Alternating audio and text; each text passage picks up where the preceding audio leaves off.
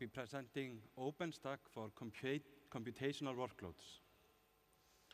I'm Jon Thor Kristinsson. I've been building basically clouds focused on high-performance computing for the last decade or so.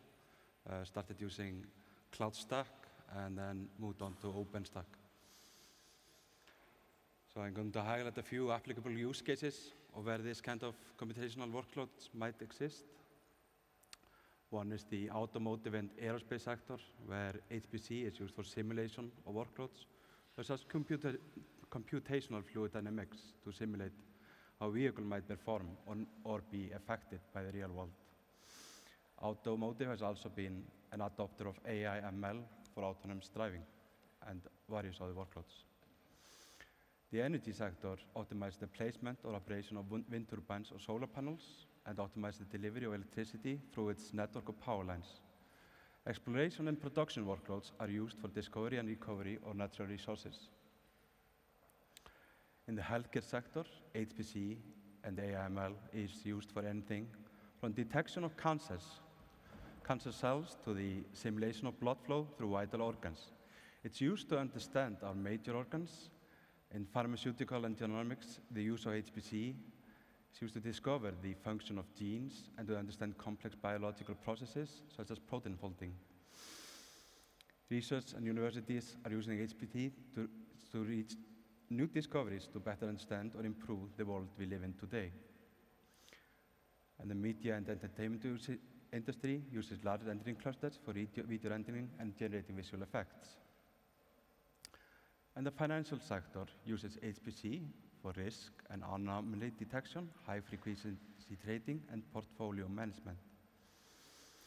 To better support these workloads, I will provide some configuration suggestions that could be applicable with the idea of reducing latency and overhead via direct I/O and direct usage of CPU features, leading to improved performance. First, I will start by highlighting some hypervisor configurations that might be of use. Consider EPA features. Avoid emulation and indirection can significantly improve performance. Many features available that can improve performance in a variety of ways. For example, huge pages allow for the usage of memory pages larger than the standard size, meaning fewer memory transitions require fewer cycles. This improves overall memory access speeds. Do consider NUMA awareness. Ensure CPU execution processes and the memory used by these processes are on the same NUMA node, ensuring local memory access and avoiding the usage of limited cross-node memory bandwidth. Avoid unnecessary latency to memory access. Do consider CPU pinning. Avoid rescheduling or the moving of guest virtual CPUs to other host physical CPU cores. Improves the overall performance and makes CPU scheduling deterministic, which is critical for the scheduling of computational workloads, such as those in HPC. Do consider host CPU feature requests for workloads that can take direct advantage of CPU's instruction sets, such as advanced vector extensions or crypto offloading, or any other CPU features that might be applicable to your workload. The host pass-through gives the best performance, but can limit live migration options in mixed CPU environments. It's not advisable to run workloads across mixed CPU environments, and that should not generally be a concern. Do consider PCI pass-through for direct access of computational PCI devices, such as GPUs and FPGAs. NDEV and vGPU features can also be used to take advantage of some of the PCI devices, often giving access to more possibilities in terms of device segmentation.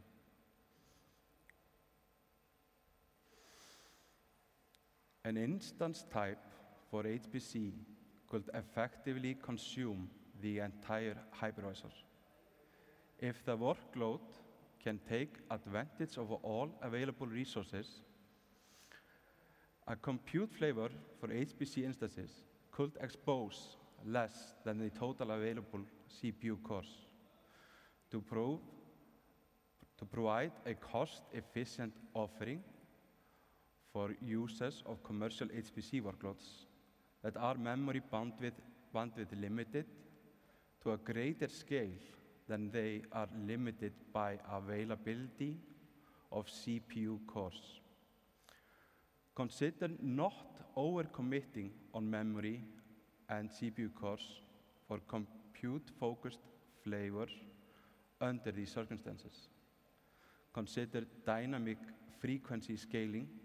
Some workloads can make greater use of dynamic frequency scaling, such as if not all cores are in use. For example, when memory bandwidth is limited.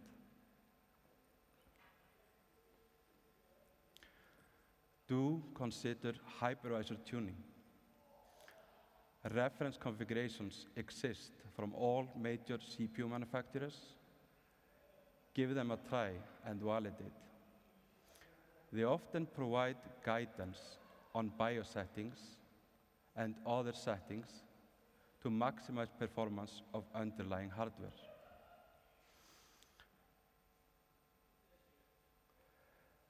Now I'll highlight some of the options available for networking. Do consider SRIV for networking if workload is sensitive to latency and bandwidth. Most computational workloads that scale and communicate across a cluster of nodes are, or possibly consider hardware offload using oven and DPUs. Do consider DPDK for routing if, for example, computational storage or project storage traffic goes across a router. Overall, best to avoid routing for computational traffic if possible. The scratch should preferably be designed in such a way that computational storage should not be accessed across networks. Next, I'll go with some storage considerations. Do consider direct and local I/O for computational storage. The further the workload has to go to access its storage, the more latency is added, increasing overall computational time. Do consider workload requirements for computational storage. HPC workloads and machine learning have different I/O patterns. HPC workloads generally have higher write than reads, and machine learning often the opposite. But there are cases when it can also be mixed.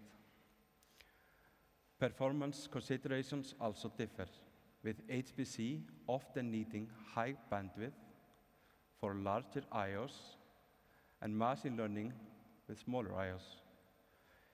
HPC workloads use IOPS for metadata, while machine learning use IOPS for both data and metadata.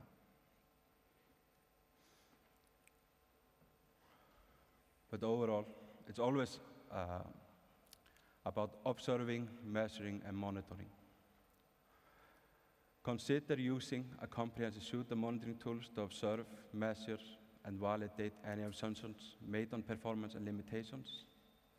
It helps with identifying any bottlenecks, such as CPU, memory bandwidth, and I/O limitations. Observe, measure, and test assumptions. Plenty of tools available, make incremental changes, and test to validate. Known tools are, for example, high-performance link pack. It's useful for kind of figuring out both CPU and networking limitations. For memory bandwidth, Stream Triad is a popular tool. Storage, FIO. And network, there are various MPI tests and, of course, iPerf. Lastly, I will highlight a use case. We have a reference configuration available here where you can, which you can scan with a QR code. This case is called ThermosGrid. It's a local cloud provider in Tasmania. They are basically offering AI, ML, and HPC with their computational focused clusters in data centers with extremely low PUE. Feel free to take a look at this reference case.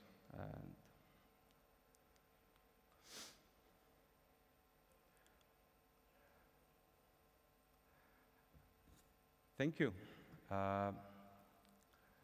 If you have any questions, feel free to ask them now or find us at booth B11 to have a discussion.